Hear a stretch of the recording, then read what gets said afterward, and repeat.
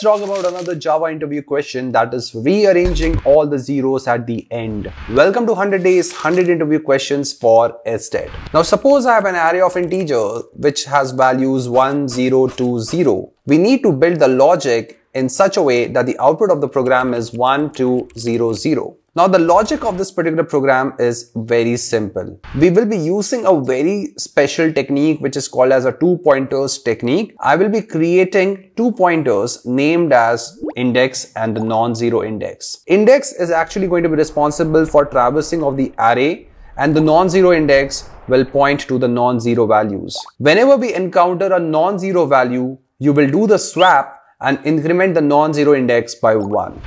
So for the first iteration, a of 0 not equal to 0, which is true, we will do the swap and increment the non-zero index by 1. Similarly, for a of 1 not equal to 0, as the condition is false, we will skip the swap. Note that the non-zero index is still pointing to index 1, but the index has moved forward.